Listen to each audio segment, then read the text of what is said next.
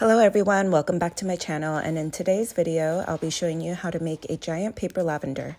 All the materials and template will be linked below the video.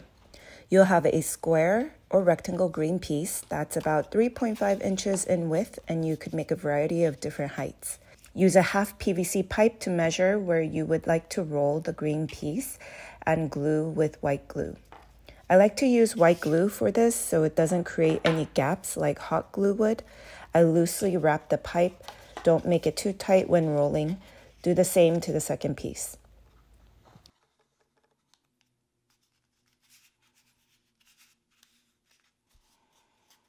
Then cut out the flower shapes in a bluish purple. I do have a template for people cutting it by hand, along with templates for Cricut and Silhouette users. Go ahead and curl all the petals. I'm using a wooden stick, but you could use a pencil or pen.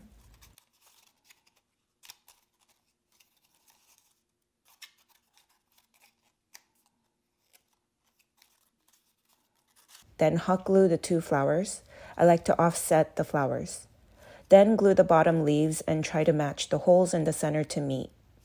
I like to make about 10 more of these flowers per stem, but you could choose to make more or less depending on how tall you'd like the lavender. I also have a tutorial and template for the small size paper lavenders you could check out. Then string it through the PVC pipe. For the first flower, I just let it stay on the top, leaving about an inch of the pipe so you can't really see it, but you could also glue it down on the top. Then alternate from green piece to flower.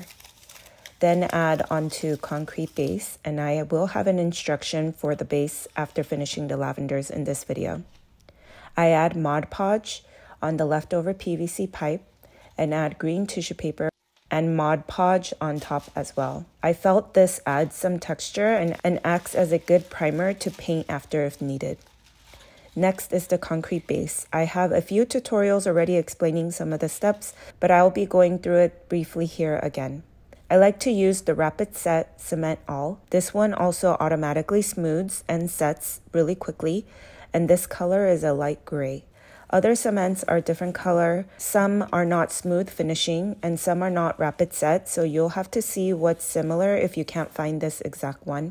I pour more cement and a little water and mix it until it feels like a pancake consistency. You want to be safe when handling this because if the cement goes onto your skin, it will cause a burn. Please wear sleeves, definitely better gloves than the one I'm wearing here, goggles and a mask, and be outdoors. Once you have enough to pour, I use this plastic plant saucer as my mold.